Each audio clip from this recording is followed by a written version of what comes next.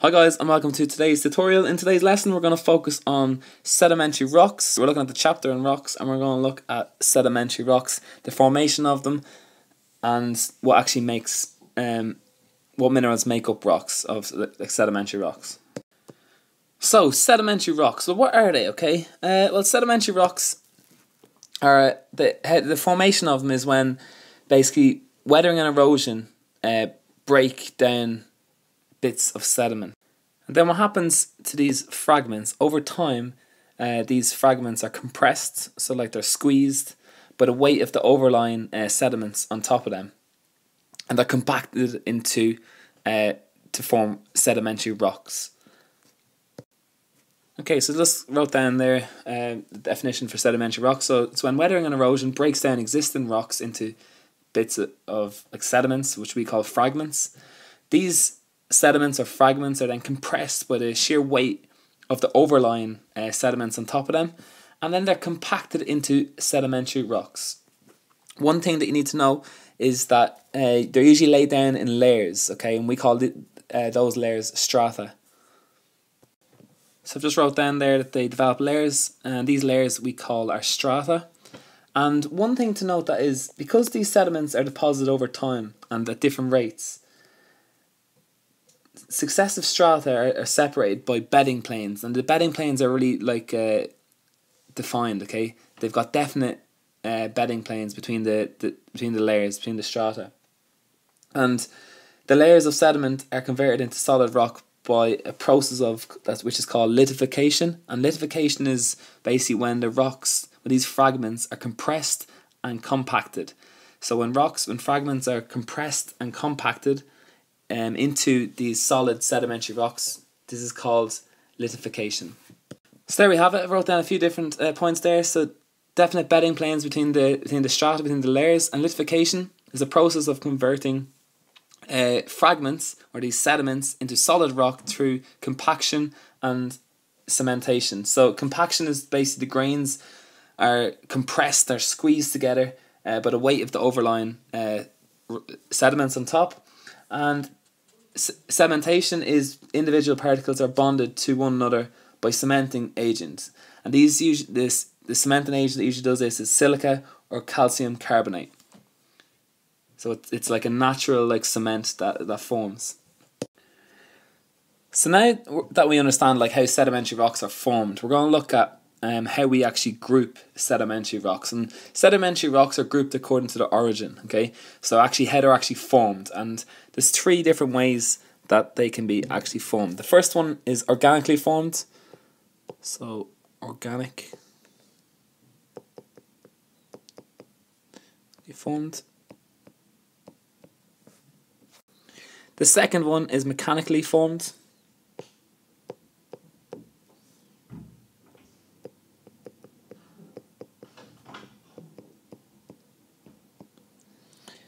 And the third one is chemically formed.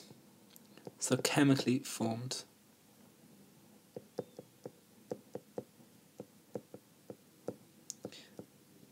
And now we're going to look at each of these three different ways of forming sedimentary rocks in more detail. So let's first start off with organically formed sedimentary rocks. Okay, so we're going to look at organic sedimentary rocks. And the first thing I need to know is like, what is organic sedimentary rocks? Well, they are basically the remains of once living organisms such as sea creatures and plants that were compacted together and to form sedimentary rocks. So there we have it, if you want to take that down. So organic sedimentary rocks were remains of once living things such as plants and sea creatures that were compacted together to form sedimentary rocks. And just remember from earlier on in the video that these are compacted together because of the overlying weight of the sediments above them. An example of an organic sedimentary rock is limestone. And also another one that I just put in there is coal. So limestone and coal are two examples of the most common organic sedimentary rocks. Here are some pictures of limestone. One thing to note is that limestone varies in colour. So there's lots of different colours of limestone. The reason why it varies in colours is due to the impurities within the rock. And one good fact to know is that in limestone, limestone is actually found in 31 out of the 32 counties in Ireland, with Wicklow being the only exception where limestone is not present. So we're going to look at limestone. Now, one thing to note is that there's many different types of limestone. And these include dolomite limestone, chalk limestone, and carboniferous limestone. And the one that we're going to look at is carboniferous limestone. So, carboniferous limestone, we're going to look at some of the characteristics of carboniferous limestone. The first thing is that it's formed because of the remains of dead sea creatures in warm, shallow seas. So this carboniferous limestone, it's the remains of dead creatures compacted in warm, shallow seas. That's how it was formed. The rock itself is very hard, and it's stratified, so it's got lots of strata, so it's got lots of layers. In between the stratified rock, in between the layers, is what we call the bedding planes, and these bedding planes are lines of weaknesses.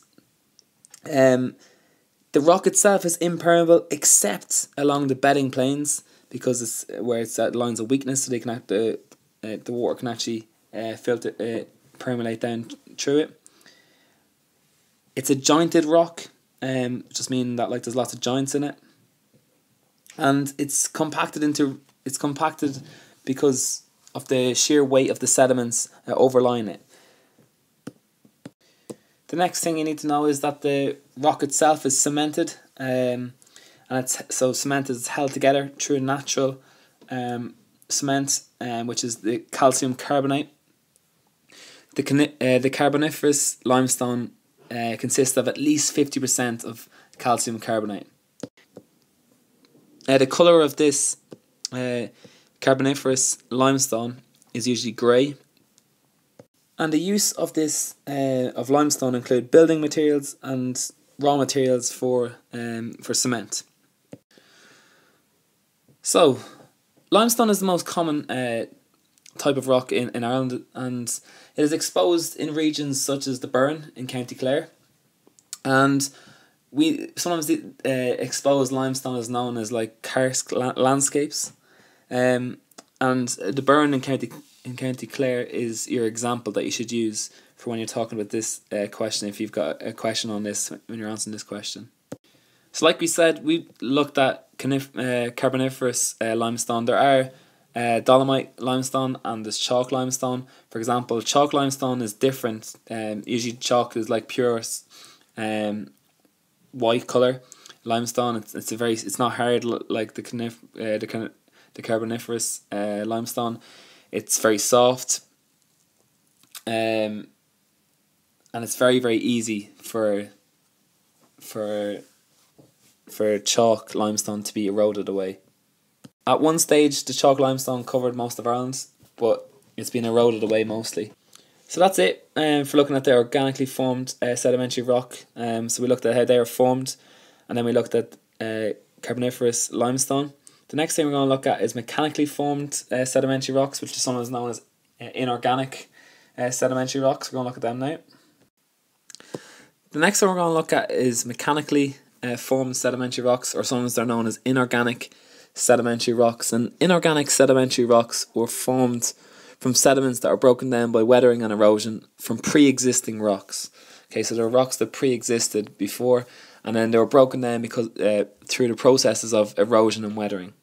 So I've just wrote down what the mechanically formed sedimentary rocks are, or inorganic rocks, a little definition if you want to take that down. And then we're going to look at like an example of inorganic sedimentary rocks, and probably the most famous one would be sandstone. So sandstone, one thing to know is that it's the second most common type of rock in Ireland after limestone. And it was basically formed mainly from grains of sand in a hot desert climate. And what happened here is these grains of sand were deposited on land or in very, very shallow areas, and then they were basically like compressed together. So they went through the process of lithification. So I've just wrote a few notes here. The second most common type of rock in Ireland, red kind of orange in colour, formed when the grains of sand were deposited on land or very shallow water in a hot desert area, and then it went through the process of lithification where the rocks or all the sediments, the fragments were compacted together and cemented together. So I said here that cementation so happened by the calcium carbonate and the silica was the ones that actually cemented the fragments together to form sandstone. Sandstone is found in County Cork. It's found in large parts of Munster, but Cork is one example of county you can use. With the formation of sandstone, it has layers as well, so it's stratified, and it's also got a bedding plane between the two layers. Okay, between the two strata, there is a bedding plane. Okay, so I wrote down a few little points there. So stratified, and then there's bedding plane between the two different layers.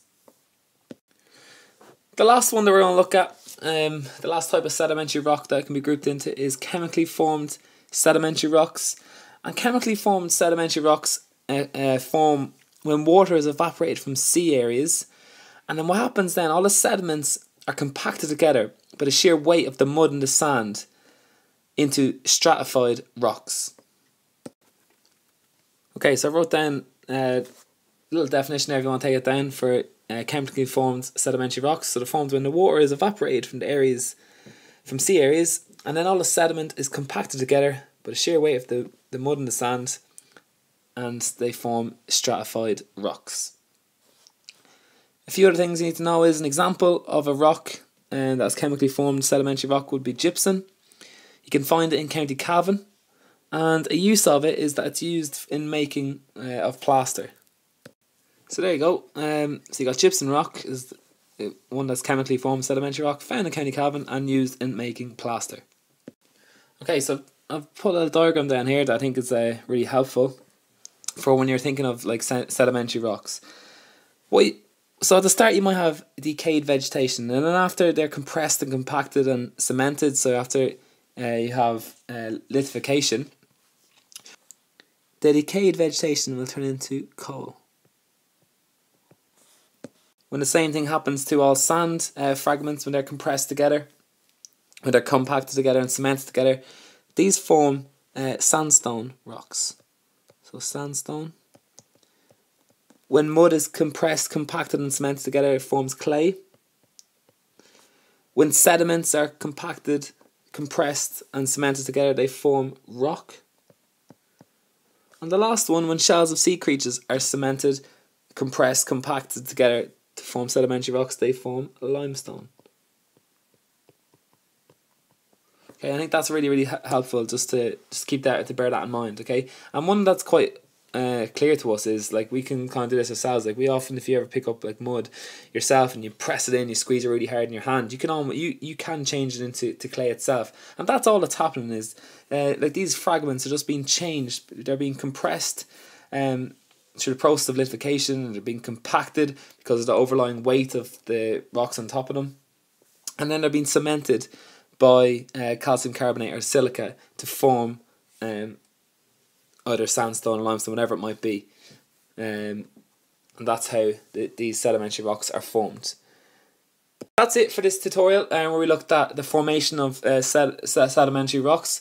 We looked at the three types of sedimentary rocks you can get: organic rocks, inorganic rocks, and chemically formed sedimentary rocks. I hope you enjoyed this tutorial. If you learned something from it, can you remember to tweet us and let us know? I love getting tweets on Twitter. Let us know that if you enjoyed it. You can leave us some reviews on Facebook, and you can also message us on Instagram.